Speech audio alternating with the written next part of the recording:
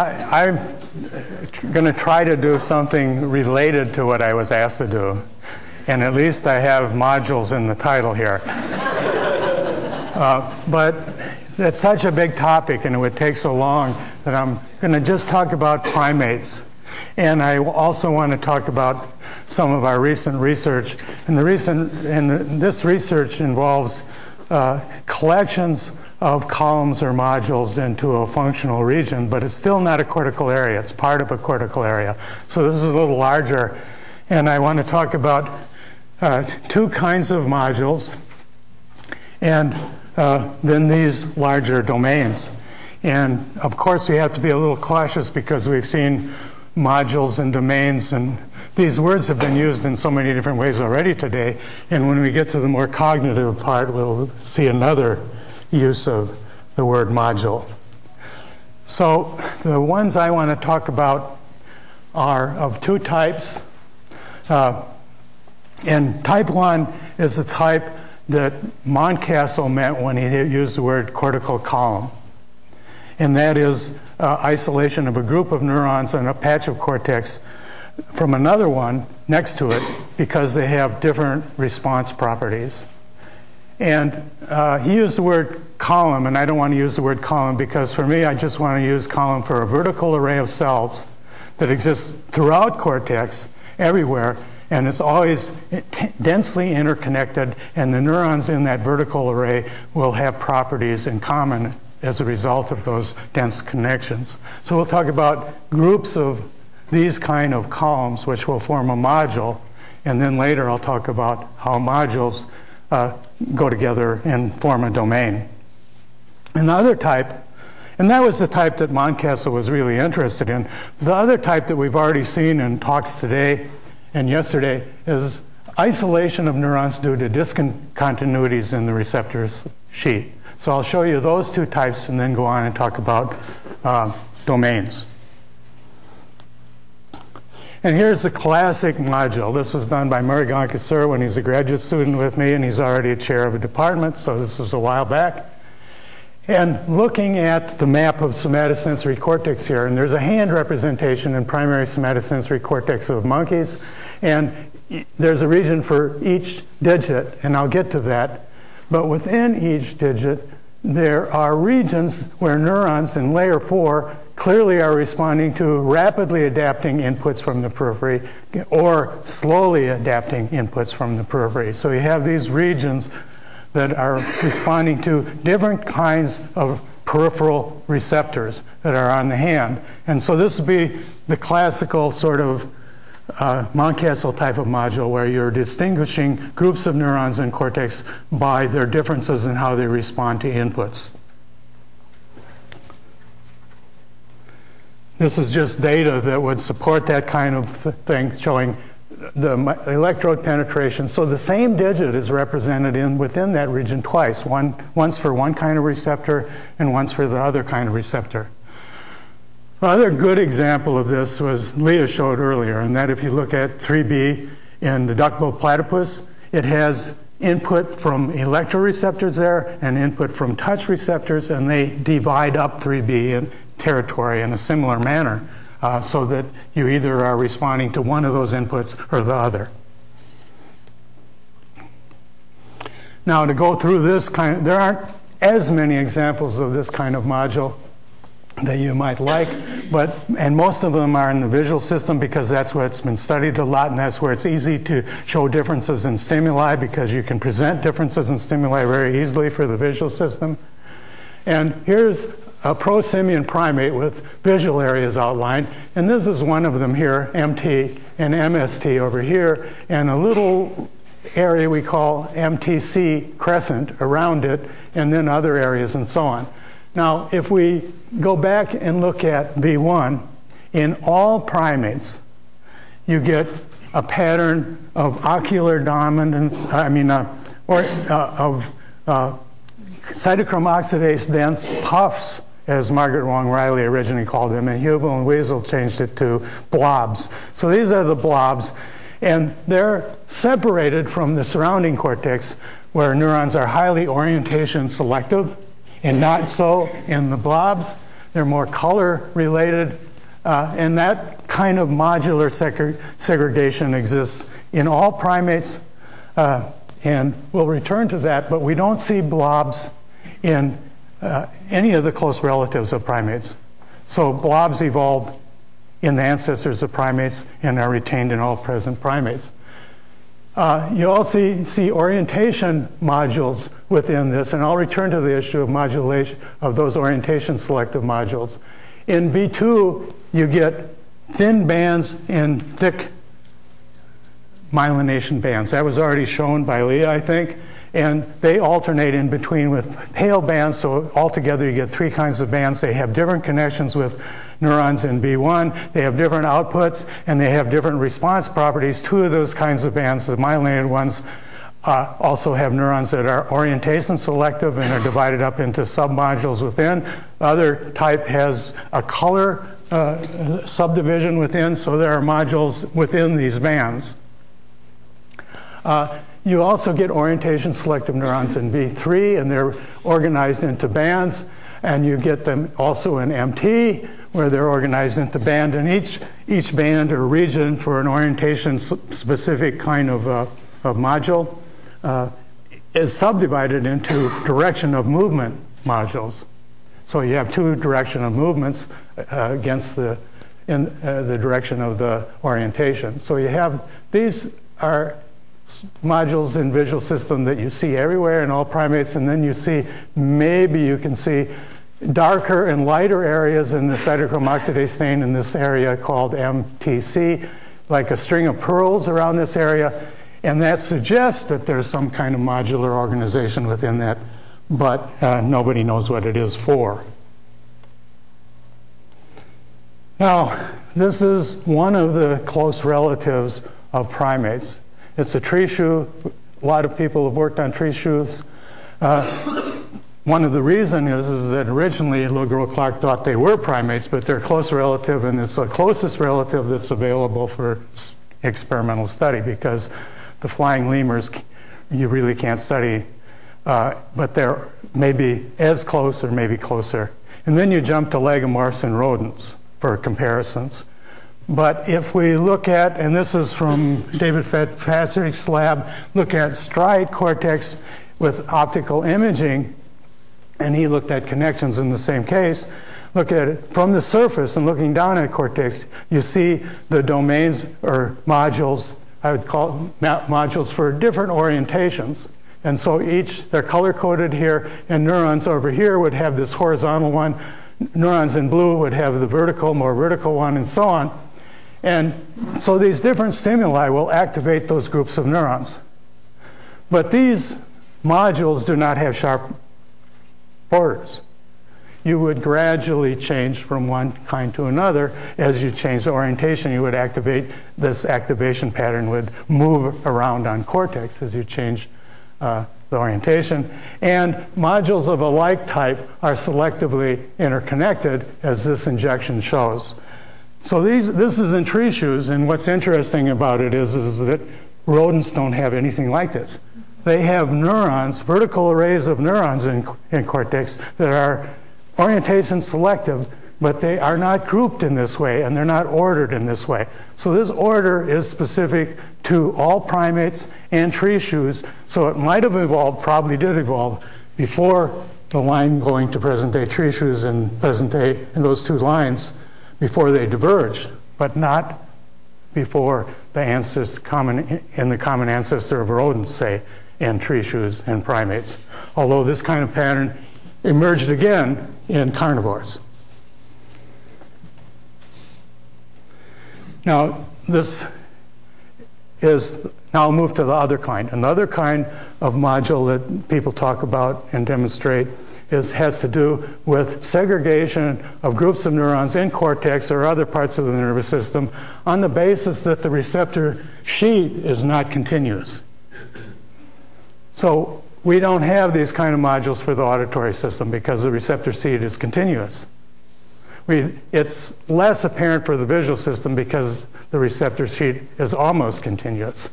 But for somatosensory, you divide up the receptor sheet in all kinds of different ways for different species, and this is it for the mole, as Ken showed recently, and you have a structure in cortex that's separated by a band for each one of these appendages on the face of the mole. I could have shown the barrel field for a rat or different parts of the rat, as it's already shown, same sort of thing. Each whisker on the side of the face has a particular module in cortex. And the reason for these modules is that the receptor sheet is not uniform. It has peaks or places of special stimulation or actual physical separations, and you get this kind of pattern. And what is very interesting, and Ken mentioned this, and it's also true for the barrel field, as van der Loos has demonstrated, that sometimes you get an extra ray in the periphery, an extra ray on the periphery, or sometimes one short, or an extra whisker for a mouse face, or one short, or several short. And whenever this changes, the thalamus changes, the first stage in the brainstem changes, the representation adds or subtracts to match the number perfectly, match it perfectly in the cortex, in the thalamus, and match it in the multiple representations in cortex. So this provides an important source of information. Van der Loos said the periphery or the skin instructs the brain, because the alternative seems very unlikely. The alternative would be that when you lose the gene that instructs the periphery and how many nose pieces or whiskers or whatever, the same gene would instruct the whole brain. In some sense, it does, but there isn't even a gene for the number of these protrusions. There are other factors in development that determine the number of protrusions. So the real argument here is that some message is sent on from the periphery, and they're saying these neurons, these inputs are distinctly different from these inputs that are next to it. And the best guess is that the activity patterns instruct the brain on how to segregate inputs all the way through to cortex. Now, in monkeys, as you've already seen, if you do a myelin stain or a stain for parvalbumin or a stain at a certain stage for serotonin or glutamate transporter 2, cytochrome oxidase, all these things make primary areas stand out because they get a dense input from the thalamus. And here is the primary area standing out in an owl monkey, and it has subdivisions, and some of these subdivisions are shown here. There are 3 subdivisions for different parts of the face. There's a subdivision for the tongue, the teeth, and other subdivisions for the ipsilateral teeth and tongue. And there are little modules that you can see and distinguish and identify. And there's a nice barrier here between the representation of the face and the hand, which is right next to it. And there's a septum that you always see there. Right there it is. But if you look at the hand area, and this is not a good one to look at, you can see that the hand area is also subdivided. And here's from a macaque monkey where it's most pronounced, but you also see it in New World monkeys. And here's the hand-face border right here, that subdivision. And then there's a line for separating each of the digits. So you have all of the digit territories lined up and apparent. And this turns out to be useful. But what is interesting is that when you record here, of course, all the neurons respond in the D1 territory to digit 1 and so on. If you do an experiment where you have a sensory loss, and this cortex reorganizes, and these territories no longer respond. They might even respond to the face. It doesn't matter. They respond to something new now. It doesn't matter. Those physical subdivisions, those septa remain for life. So that doesn't change, even if the physiology does change. Now, if you those cortical subdivisions are based on this complete segregation of the inputs from the thalamus, which are based on complete segregation of inputs from the cuneate nucleus, which are based on complete segregations of the inputs from the different digits. And at all those levels, they're segregated. And this is just to show that segregation at the level of the thalamus, because 2 of the digit regions are segregated, are digits 2 and 4, physiologically identified and injected with tracers here, and you see 2 separate bands in the ventral posterior nucleus, and you can also see a weak band here. And so these are really separate representations of the digits. In adjacent sections, we would have stain or something that would reveal those bands very clearly, and you're right in the same bands that you expect them to be in. So the connections are highly, highly segregated in development, coming early in development and creating these groups of cells at all levels. Now, and this could be for any body part in the somatosensory system where there's a breakup and there's a discontinuity in the skin. Now, I said it's not quite that way in vision, but in vision, when you once get to the first station to relate to cortex, the lateral geniculate nucleus, you have the 2 eyes. And commonly, almost universally in mammals, you segregate the input from the 2 eyes. And they're segregated, but visiotopically matched. So central vision would be here, peripheral vision would be over here, going in this direction. This happens to be a lion, and for historical reasons, the 2 prominent layers in carnivores are called A and A1, but they're separated from each other. Contralateral input from the contralateral eye, ipsilateral eye.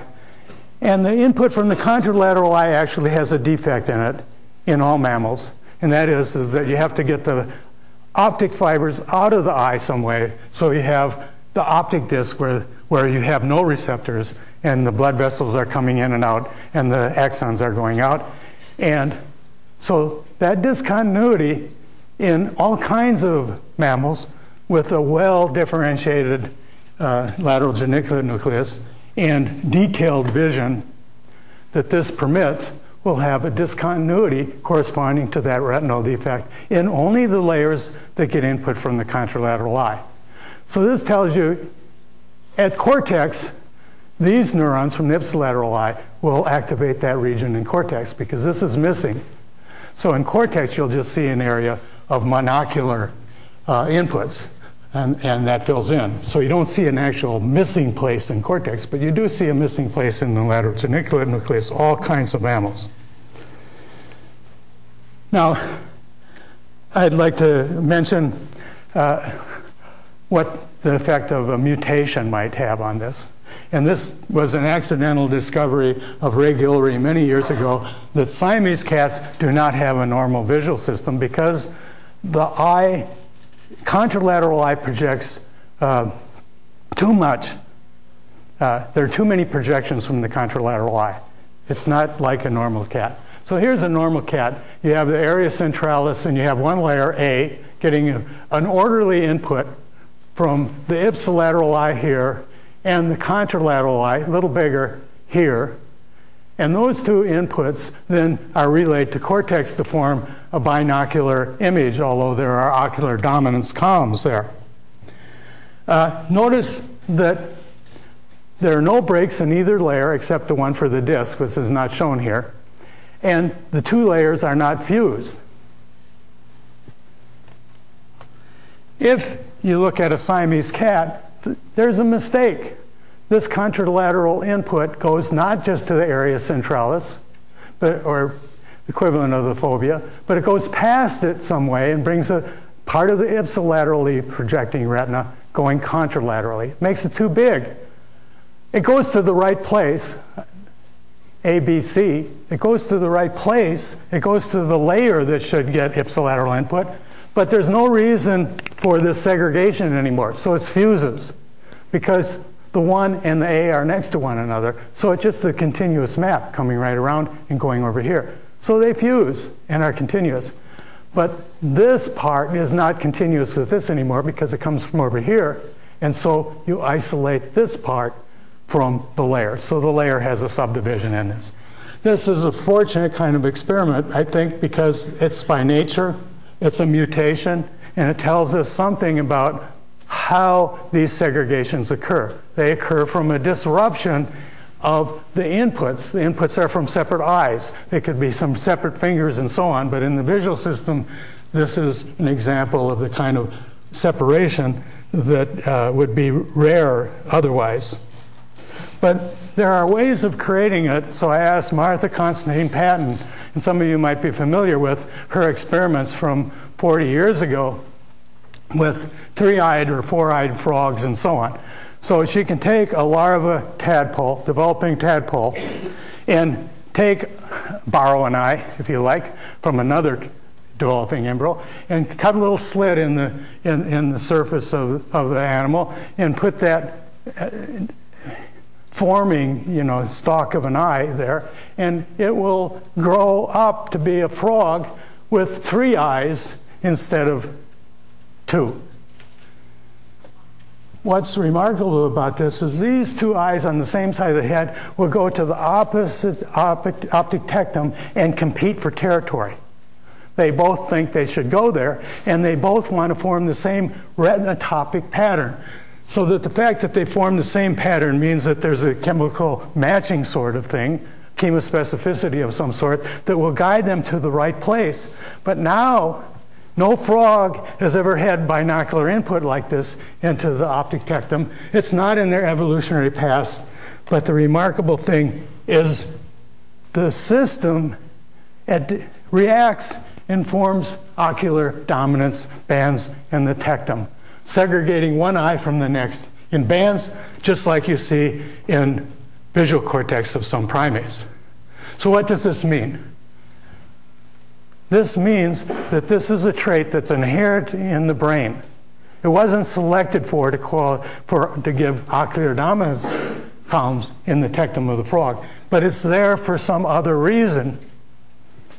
And when Horton, for example, who has studied ocular dominance columns in different primates and noticed how much they vary amongst individuals of the same species, especially in squirrel monkeys, but some don't show it at all or show it very weakly, some show different patterns and so on. Different parts of the visual field show different amounts. And he concluded that he couldn't decide what ocular dominance columns were because this variability, all the animals seem to be fine with this variability. And I'd say it's the wrong question. The wrong question isn't what our ocular dominance columns are, but why does the brain have these features where they use activity differences to create patterns of organization? And those patterns of organization, dependent on activity patterns, are used everywhere. Sometimes they might create ocular dominance columns, but it's a mistake, I think, to ask what ocular dominance columns are for. The question is, what is that feature of selecting activity to isolate neurons so they respond to a narrower range of inputs? What is that providing for the animal? So that's my suggestion there.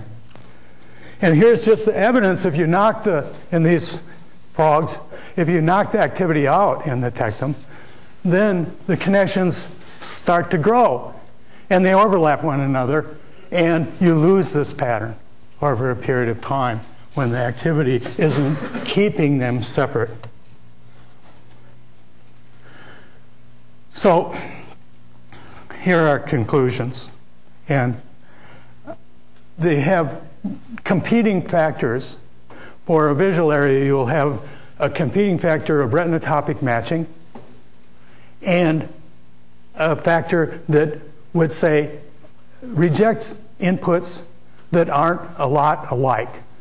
And those two will balance one another so that you will get an isolation of individual neurons and how they respond, or columns of neurons, vertical columns, arrays of neurons, because they'll all be activated by the same input.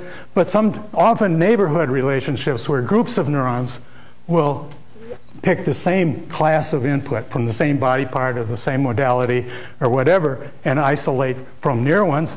Or you can have changes that are gradual in neuron properties, and so you won't have sharp borders, but you'll still have segregation.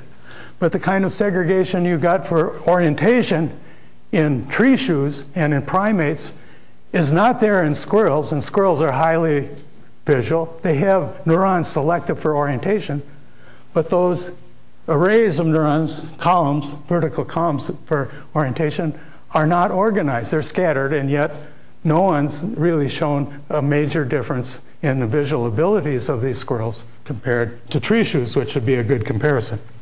So we have to be a little worried about those sort of things.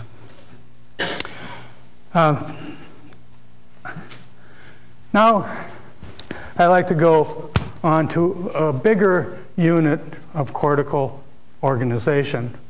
And earlier, the talk dealt with domains. And this is, I'll use the word domain, but in a different sense. The domain will be a region of cortex that seems to be involved in a specific function. And within it, we'll have maybe modules, maybe just vertical arrays of neurons, and so on. But it's not a complete area. It's part of an area. I want to start by talking about how is motor cortex organized, because I think it's key to understanding what a domain might be and how it's organized, because such domains were first described in motor cortex. Here's an early investigation involving Sherrington's experiments, where you stimulate electrically on the surface of the brain, so it's not very discrete, and so on. But they got a map from foot to face and tongue by doing this in a chimpanzee. It's been done in humans, it's been done in a lot of animals, and so on. And the point is that there is a crude organization in motor cortex. But this organization isn't anything like the precise organization or somatotopy that you see in somatosensory cortex. And why is that difference there? The other thing that says this was described, maybe not on here. Oh, first movement. This is a map of first movement. So when you electrically stimulate in the chimpanzee or other animals, and you just stimulate for a period of time, say a fraction of a second, half a second or so, you won't get just one movement, you'll get a sequence of movements. And that isn't very good for dividing up the brain and saying the thumb is here, the foot is here, and so on. So they said we're going to do a map of first movements. What's the first movement? And that will give us a reasonable map. And since then, with the microstimulation, putting electrodes into the brain down into layer 5, where you can get, with low currents, very tiny discrete movements, just that threshold, that's been the mapping technique. A very short, brief burst of electrical pulses at near threshold levels, and you get just a tiny little movement, and that's how you make a cortical map. And it has been very useful to use this technique to make cortical maps in conjunction with studies of architecture and connections. But here's New World monkey and owl monkey. Here's macaque monkey. And there's general agreement of a primary somatosensory area, premotor areas, supplementary motor area, cingulate motor areas, and so on. And this complexity of motor areas appears to exist in all primates. Eutherian mammals all seem to have at least M1, but it hasn't been clearly demonstrated that any other animals have this complexity of motor areas in the frontal cortex, and all primates have them. And here's one of the early maps from someone, Harry Gold, working in my lab. And what was really surprising when you looked at microelectrodes and pushed them into the brain and stimulated layer 5, so you just got a very discrete movement, is that you would get 4 paw digit movements at different places scattered around. And in fact, it's more detailed than that, because you might get a particular digit moving, and at another place you get another digit, or you might get a digit moving in a different way. So all these different sites, you get a mixture. You get shoulder over here, wrist over here, and so on. Shoulder again, elbow over here, forearm in general, elbow, forearm, digits, and so on. And if you now go to an animal that's a little more discrete with its movements of its digits, you get a lot more digit movements. This is a macaque monkey with a lot of cortex in a fissure and so on. But you get the same sort of thing as patchwork of movement types with a general overall body form. Now, what's that patchwork? We called it a mosaic, and other people have demonstrated this in monkeys and so on over and over again. So there's a mosaic organization where if you electrically stimulate and get a finger movement, you don't know exactly what's going to be next to it. In the somatotopic map, you move your electrode in that map, you know what you're going to get. But you move in the motor map, you might get a wrist movement or an elbow movement or so on. And then why are these kind of local columns repeated or a number of times within primary motor cortex?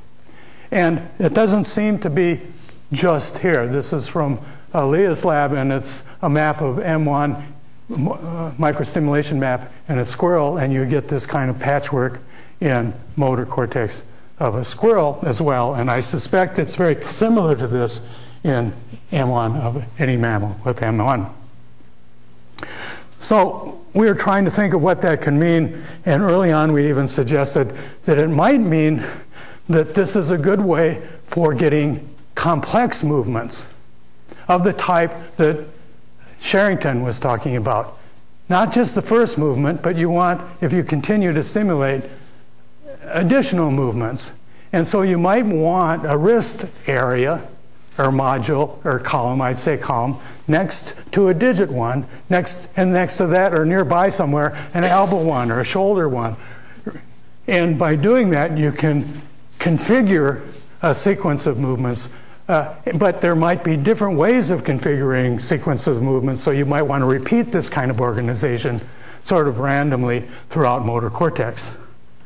I'll return to that, but we got interested in another aspect of motor cortex when I visited Princeton University and saw the experiments of Michael Graziano. And what he was doing in awake monkeys with a chamber, electrically stimulating parts of motor cortex and getting complex movements. And he got a complex movement because instead of stimulating for 1/60th of a second or 1/50th of a second, he stimulated for half a second. And his argument for half a second was that a complex movement would take about a half a second. So you should stimulate about that length of time. And what he found is that motor cortex had different zones, he called them, and I'm going to call them domains, for complex manipulation, emphasizing central space, hand-to-mouth grasping, polysensory inputs here, but you get defensive movements from there. And then he went on, and also in one publication looked at posterior parietal cortex. And he didn't find things in general, or he didn't report things in general, but he did say that one area that has been defined in other ways in posterior parietal cortex, the ventral interparietal area, if he stimulated there, he got defensive movements. He also got defensive movements in the polysensory zone up in motor cortex. So these two areas must be related some way because you get the same kind of defensive movements in both of them. And to show you that, he can get a defensive movement by antagonizing the macaque monkey with an air puff. Doesn't hurt them any. And you get, the animal wants to protect itself by putting its hand in the way, and will also try to protect itself by squinting and closing the eye and grimacing. And you get that with the air puff, with electrical stimulation of VIP, and with the polysensory zone. So we wondered if this was characteristic of all primates, and could we investigate this further? And we have the advantage of having a number of different primates in the laboratory, and have also the advantage of having Ivona and Omar to really do the experiments. And they're responsible for the things I'm going to talk about.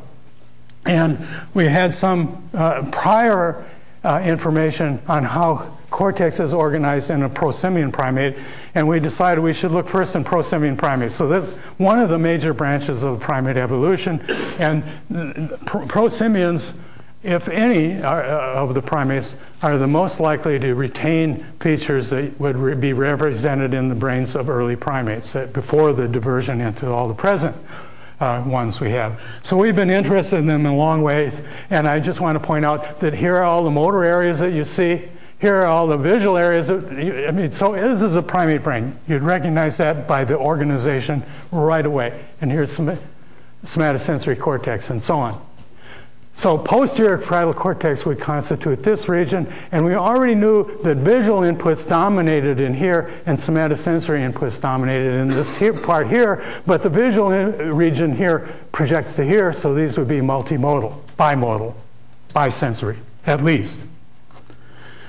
And when we went to stimulate with electrical stimulation in posterior parietal cortex, we got movements, not in awake galagos, because this would be a little troublesome to chair train them, but they were anesthetized, and so we got bilateral hind limb, forelimb movements here, as if the animal were trying to crawl or climb, forelimb defensive here, hand to mouth here, reach movements from this region, face defensive movements here, eye movements here, face aggressive movements here, and over here, which is, we looked later and found a grasping area. So, and we looked at connections of these, and I'll talk more about the connections, but the connections involve sensory inputs and connections with premotor and motor cortex, and matched domains in premotor and motor cortex. And we have described the behaviors and reaching, aggression, defensive, hand to mouth, and so on. And what's remarkable is in animal after animal, you find these in the same place. In electrode penetration after penetration, you find these movements in the same place. And the animal isn't motivated to do anything because it's anesthetized. So we think we're getting a node in a complex circuit that activates most of the critical components of the circuit and will therefore cause the behavior. I should mention that not only have we demonstrated connections with motor and premotor cortex, specifically with matching domains, but we've done this anatomically, we've done this with optical imaging, because one of the criticisms that we received is if you're electrically stimulating, you don't know what you're doing. It's going everywhere. If we electrically stimulate the domains in posterior parietal cortex and image motor cortex optically, you see activation exactly where you'd expect it, and not everywhere, exactly in the right domains. Not only that, but if we don't stimulate for half a second, but only stimulate for a 60th of a second, that would give a movement, just the first movement or a threshold movement in motor cortex, to get nothing. You have to, from posterior parietal cortex, get close to the half-second stimulation frame to get the whole thing to happen. But we still see the activation from the short stimulation. It's in the same place. So the short stimulation activates the same place, but it activates it for a shorter time and less intensely, and we don't get behavior in the anesthetized animal, at least. So we were interested now in saying, let's do the quick comparison with other primates. And we have been looking for all different kinds of behaviors, and we believe these are behaviors that may be modified by learning, but they're not learned, they're innate. They're arranged, the domains are arranged in the same pattern across all the primates that we've looked at. And so we think that these are behaviors that would be very useful for animals to express early in life, and learning would really be a problem to make them useful unless the brain was already pre-organized to make these behaviors easy to behave. But that's more of the commercial here. This is the stimulation evidence, but this is an owl monkey, which is a New World monkey that's nocturnal. And the grasping region is right here. The defensive region for arm is right here, and the reaching region is right here. Other regions are around here, and so on, but we just wanted to show where those three are. Same thing for a squirrel monkey, another New World monkey. Same order, not exactly the same way, but grasping, defense, reaching. And we are now going to macaque monkeys, and we're starting to study macaque monkeys. And so far, we've only demonstrated this grasp region right here, but this is where Graziano demonstrated the defense region, and this is the region back here where Richard Anderson and co-workers described neurons that are active when the animal is reaching. So that's the logical place from the other primates to look for the reaching region, and this is where we expect it. So our argument is that we expect all these primates to be organized in a similar way, and we would expect something like this in a human brain. And there are differences. The amount of posterior parietal cortex is greatly different.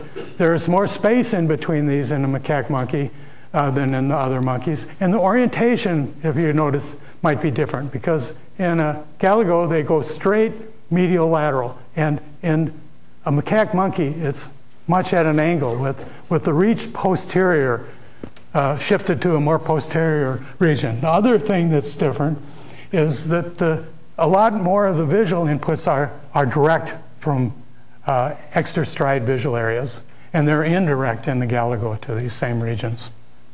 So there are differences, and we can start to get a picture of evolution here. What we haven't described fully in any of these primates are the domains in motor and premotor cortex, and because we still have to write those papers, but we have all the data for them. And basically, you might get a reach zone in dorsal premotor. That's where the reach zone would be, in the dorsal premotor area. And right next to it in motor area is a reach zone. So they're sort of fused together here. Others, for like defensive, are separated. Grasping are separated, and so on. And they might involve, for grasping and hand use, more the ventral premotor area. But our premise is that you will have a larger domain that matches each domain in posterior parietal cortex in the premotor areas, but it will be in one or the other rather than both of them, and in motor cortex. And they're interconnected. And what's happened in evolution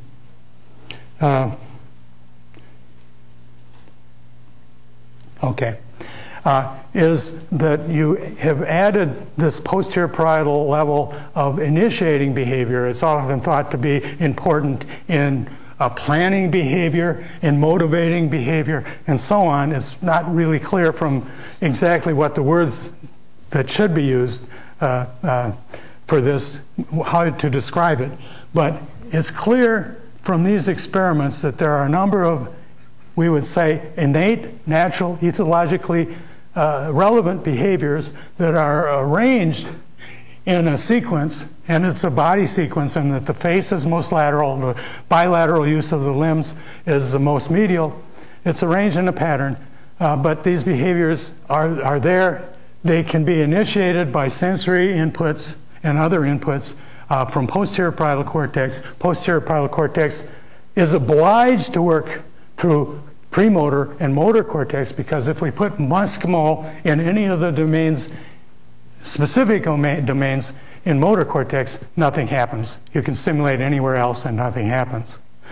The changes that would happen, the behavior still happens if you do premotor cortex, but the behavior has changed. It's not quite the same, and we're working on trying to figure out what aspects premotor cortex adds. But primary motor cortex is essential for the behavior. Now here's our concept of what this might mean. That you have domains in motor cortex that are a mixture of cortical columns or vertical arrays of cells, where this column might be involved in a wrist movement, this in an elbow movement, this in a digit movement, and so on. And these other domains would have these same kind of movements embedded in them, but they would be used in a different way for a different purpose. So motor cortex is not a simple representation of motor movements or possible motor movements, but it's a repetition of possible motor movements that can be combined in different ways and accessed by different kinds of inputs to initiate different kinds of relevant behavior. Obviously, you also had to add in here a way of influencing this output by learning, by experience, and so on. Otherwise, I would have never learned to ski or roller skate or any of those things, or any of us, without having learning be a big component. But we have a framework here that we think is innate, very comparable for all primates, and that's a starting point. And a future kind of work would be to say, how can you modify that, or can you modify that through training, experience, and so on. And the final point I want to make is that this organization of posterior parietal cortex, we think, is unique for primates. It's similar across all these primates, but humans have a huge amount of posterior parietal cortex, and they've elaborated on this system in a major way. Macaque monkeys have altered this system. So there are elements preserved and elements that are going to be added and changed. And we want to find out more about this. But the relatives, closest relatives of primates, and we've studied rodents and tree shrews, they have very little cortex that you could define as posterior parietal cortex. It doesn't seem to have these features. It doesn't even have major connections with motor cortex or premotor cortex. And these motor areas get visual inputs rather directly. As Lee was talking about, in a mouse, you're going to get rather direct connections from visual cortex, primary visual cortex, up to motor cortex, and so on. So it's a different pattern, and so we have to ask, what did we gain by adding another step in the whole process? Probably motor cortex can be activated more directly, so for fast actions and so on, but we added another level of control in a large region of posterior parietal cortex, and that's part of what makes primates primates, and a little bit of what makes humans humans. So I'll end. I won't give this whole summary over again, but just say we have to pay attention to other primates and what we share with them, but the differences are also very important. Thank you.